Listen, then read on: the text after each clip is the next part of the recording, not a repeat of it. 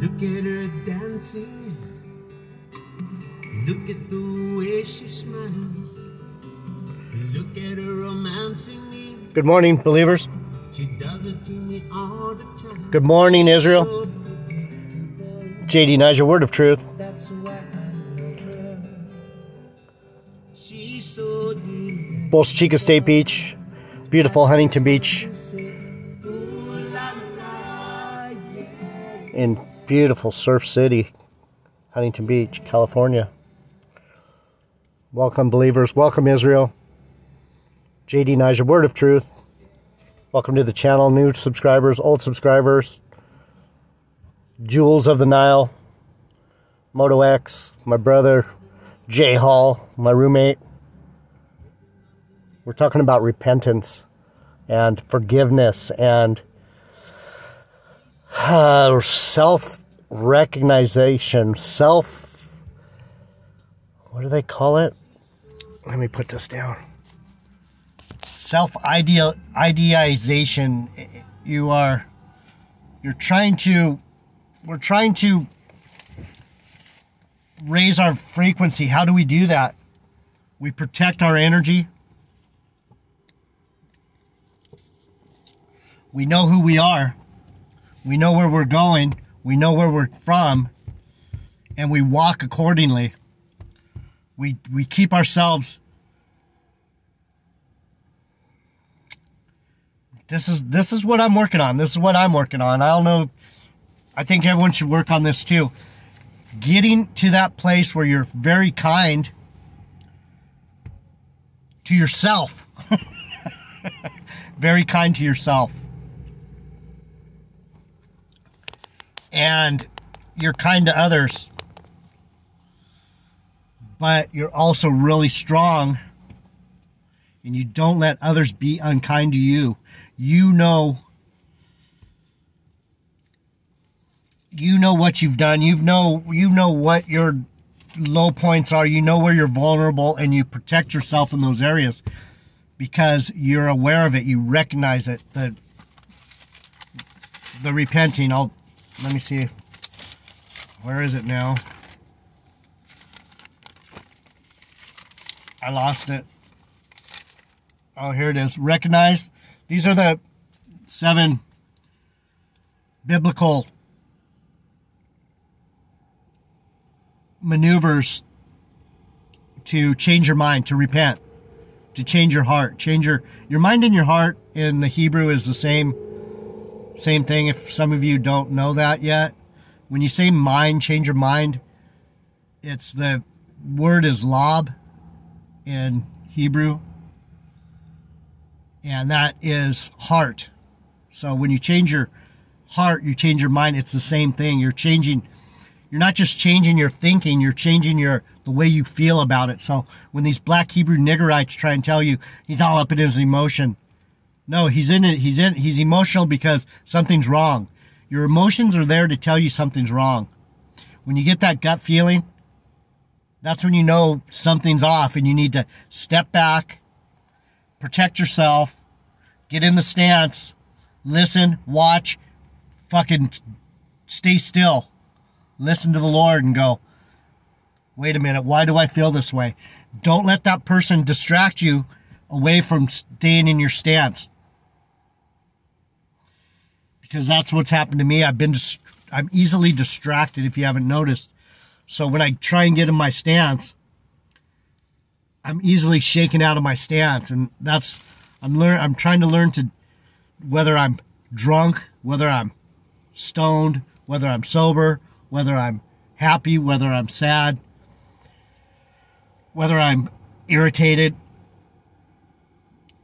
stay in my stance. Learn to stay still.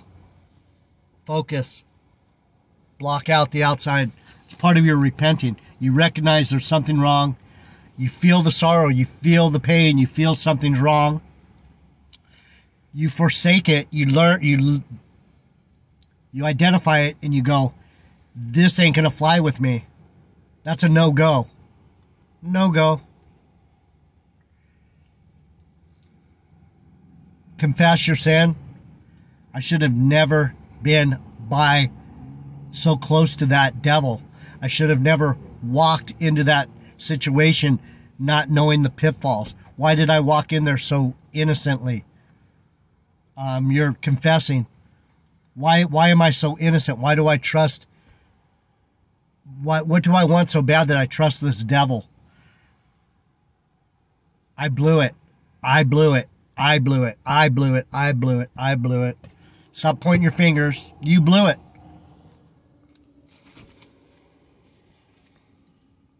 I blew it. I told my son, he's all, why don't you do this, Dad, or do that, Dad? I have a house. I could be making moves. Why isn't JD Niger making moves? I have to learn to trust myself again. I've blown it so many times. I blew it. Restitution. What am I doing? I'm giving myself a chance to fix it. I'm staying still. I'm staying in the Word. I'm helping teach believers like you, Israel. I'm trying my best to give you what I've learned through all this time that I've walked with God, all this pain I've gone through.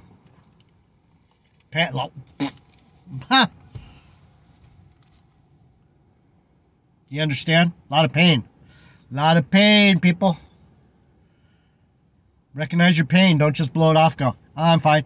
It's good if you want to keep moving, if you want to stay in the game. But the whole point is, are you in the game that you should be in?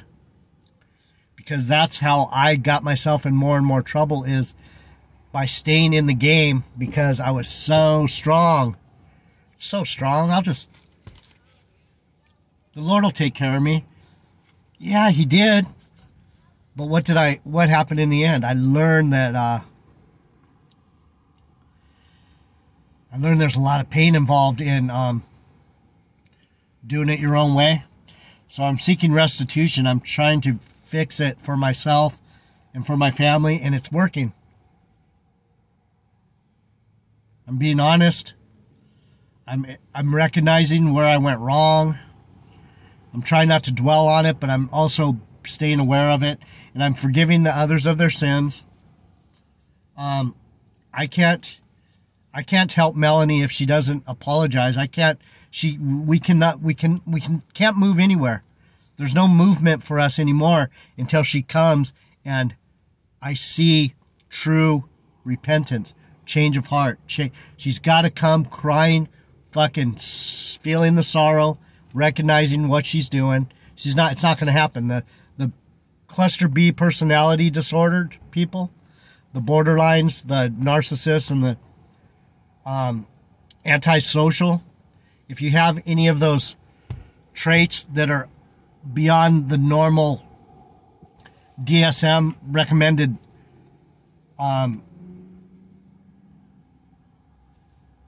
amount, you are going to have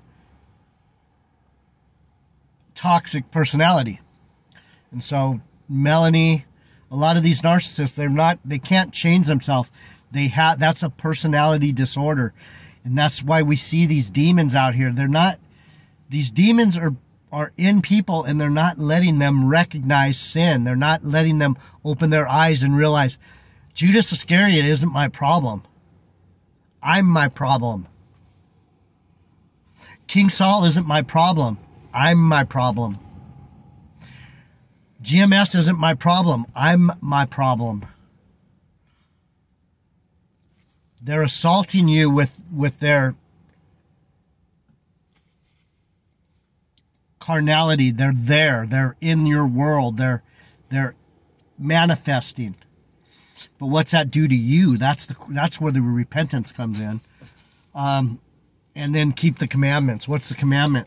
Love your God. That means stay in communication with Him. Ask Him all the time. What is going on? I am fucking feeling crazy. And when you ask Him, He'll tell you, you're hanging around with a personality disordered person. That person you're with, they're not right. They have demons.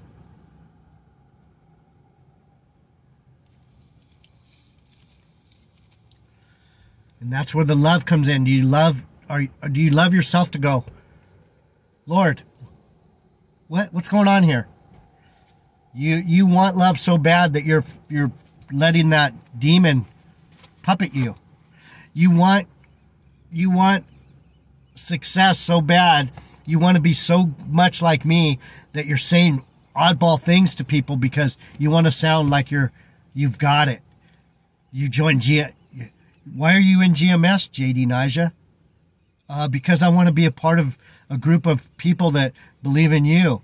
Those people don't believe in me, JD Nija. Can't you tell? Look at them. What?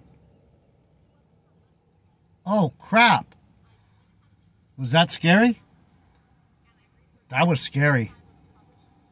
Believing in Black Hebrew Israelism? Oh my God. It's obvious that shit's wrong. Anyway, let's get some scriptures on this. So I pulled up a couple. Not a lot. I just wanted to make sure I get this. God, man, I'm just drooling all over myself. I want you to understand so that we can all get better. We can all see the difference between the person who has changed their mind or these black Hebrew niggerites that they're never going to change. They're stuck in their place. These Catholics, they're under a spell. You churchies, you denominational Bible believing churchies, you are in one of the most wonderful positions.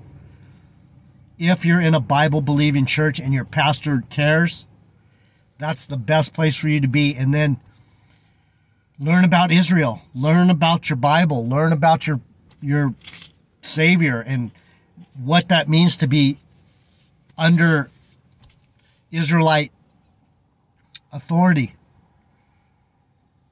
Because that's how it's going to be in the end. It's all going to be under that umbrella in some way or another. So let's go to Genesis 6:6. I pulled up 4. It's interesting because Genesis 6:6. This talks about when God was sick of man. He repented that he made us. Genesis 6:6. And there were giants. Let's go to 4. And there were giants in the earth in those days. Nephilim.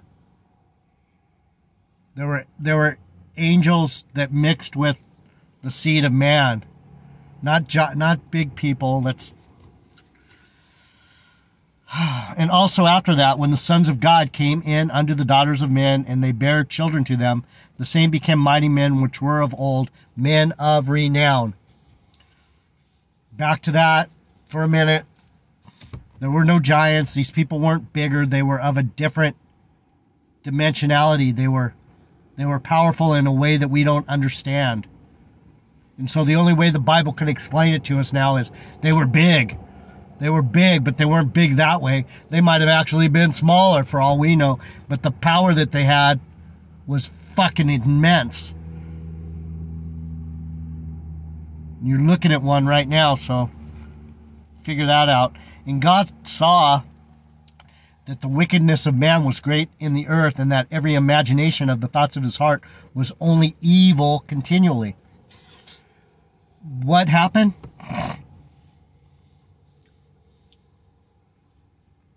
A lot of jealousy. There was 2 different types. There were the watchers, and there were the men. And there was nothing good going on there because everyone was confused. Why do they get to be powerful? And then we're seeing the same thing today. Why do they know? Why don't they know? Why don't I know?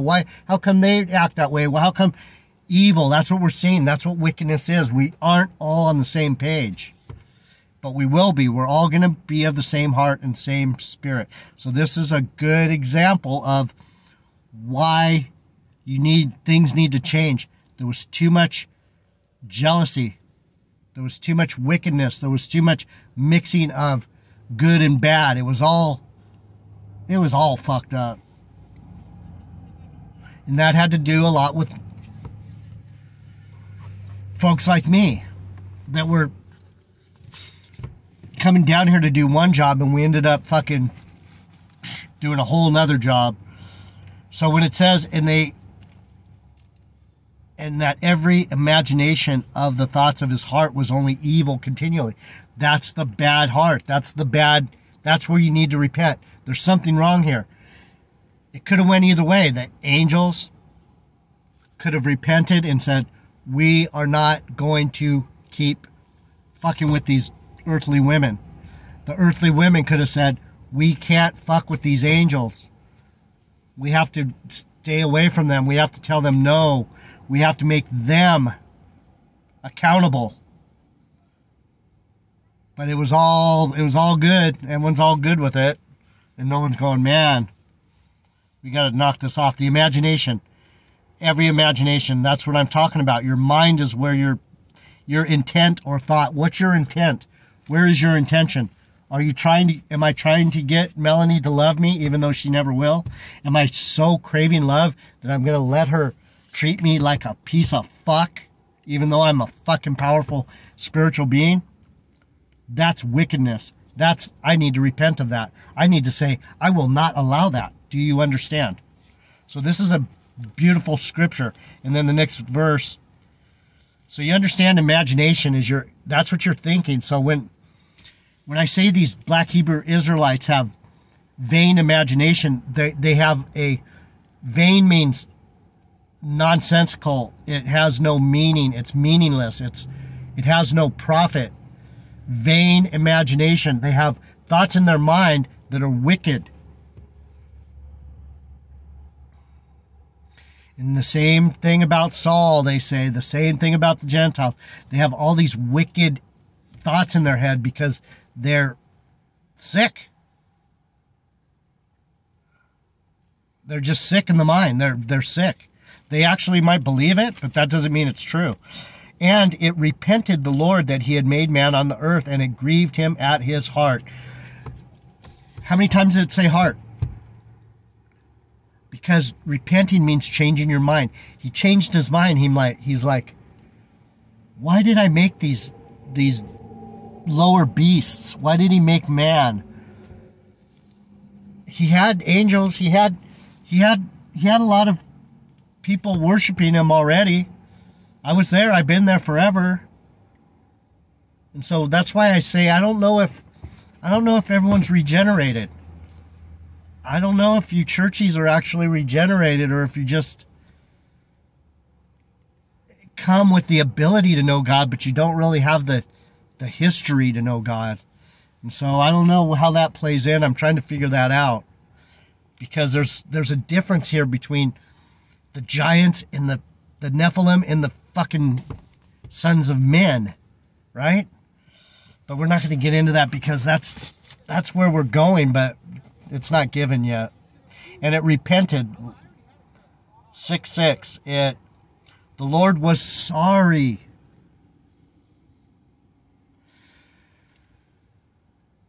Does GMS have the ability to go, I am one fucked up nigga. What the fuck is wrong with me?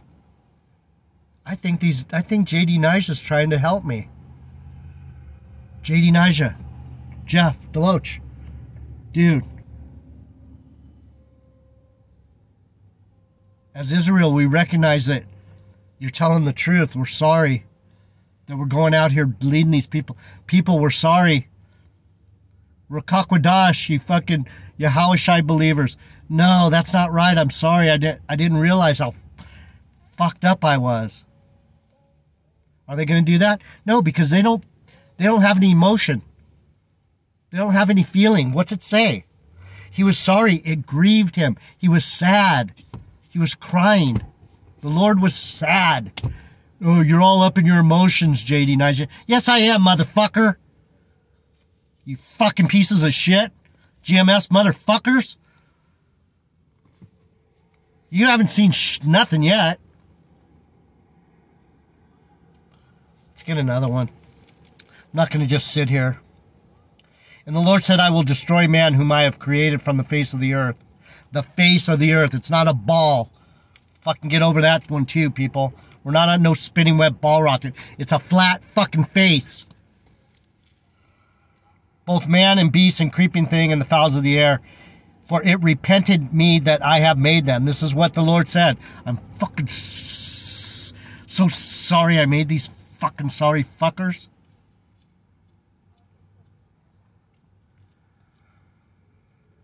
What's it say? It repented me. Verse 7. I am sorry. I am repentant. I need to fix this. I need to. All those things that we went into, those are all the things that he's thinking of. He recognizes it. Holy cow. He recognizes it. He's feeling sorrow. He's got it. He's confessing it. He said it. I'm sorry. He's seeking restitution. He's like, I'm going to have to destroy him. And then what happens? He forgives. He forgives Israel. He forgives the angels for stepping out of line. He forgives man for being attracted to angels, to that spiritual beauty. He's like, fuck, man, I set that up. I set that up for that to happen, and now I have to take responsibility for it. Why did Jesus come? To take responsibility for his fuck up. The Lord's all-powerful, all-knowing. He's saying, this is how you forgive. Watch me. Watch me send my only begotten son, GMS, you fucking niggas. Fucking hate you fuckers. You guys don't get it. You have no love in your heart. Fucking drives me nuts. Do you understand, believers? Oh my God. I don't like these guys at all. I don't like their doctrine. I don't like their wickedness. I don't like their whole fucking thing. Man, at least you churchies, you guys got it made, man. Just keep doing what you're doing. God loves you. I don't have that anymore. I don't have that. Maybe he's going to send me back to the church. I don't know. Maybe that's one of my next moves. I don't know. It's painful for me to go into the church sometimes. Exodus 32:14. Hope you're enjoying this lesson. This is powerful shit, people. Moses intercedes for the people. So what do you do? What do you do when you're repenting? You're standing up in a place where everyone can see you. You're making prayers. That's why I'm here. I pray for you every day. I pray for us. We're in fucking deep shit. And Moses besought the Lord his God and said, Lord. He didn't say Yahweh Ba'Shem Yahweh Shai. He said Lord. He said power. Power. Why does thy wrath wax hot against thy people, which thou hast brought forth out of Egypt with great power and with a mighty hand? Why are you mad? Because you motherfuckers weren't supposed to be fucking with these other nations. I made you different. You were supposed to be angelic. You're supposed to be watching. You were supposed to be taking these people under your dominion. And what'd you do? You started diddling them and sticking your fucking hot rod in them and causing all kinds of fucking melting, defiled mutant bullshit.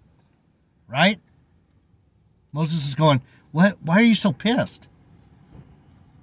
Because between you fuckers and those fuckers, those nations and you guys are just... Wherefore should the Egyptians speak and say, for mischief did he bring them out, to slay them in the mountains and to consume them in the face of the earth. Turn from thy fierce wrath and repent of this evil against thy people. What was the Lord trying to do? He's trying to make restitution. He's trying to fix it. And Moses is going, so you brought us away from them so that we couldn't diddle with them anymore. We can't. There's not going to be any intermixing anymore. You brought us, you're separating, you're making us holy. You're making me holy again. Holy angel, a saint. You're making us holy again. But what? The Egyptians are going, ha, ha, ha, ha. Those fucking guys thought they were something else. their God is all this and all that. He's probably going to go out there and fuck them up. They're the ones that caused all this problem, not us. Those Israelites, they used their power to fuck with us, and we fucked with them back, and now their God's fucking with them too. Ah, ha, ha, ha. Get it? That's wickedness. Moses saw it. He's like, what? What are you doing? I don't understand. That's why repentance and restitution and cleaning up your mind and your heart, changing your mind. How do you change your mind? You don't look at the other as the problem. You are the problem. You need to figure out what the fuck's wrong with you. And that's why these narcissists cannot make it. That's why they don't know what they don't know. That's why GMS is going to just fall how they fall. They can't change. Let me continue. Remember Abraham, Isaac, and Israel, thy servants. What have I been preaching, people? I'm here to serve you. I'm here. What can I do for you? What can I do for you?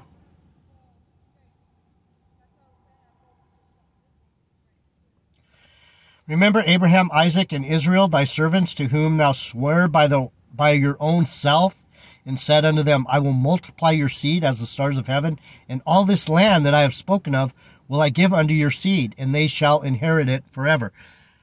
You are the land. Didn't he say we are the land? Didn't he say? And the Lord repented of the evil which he thought to do unto his people. Moses said, Didn't you make us a promise?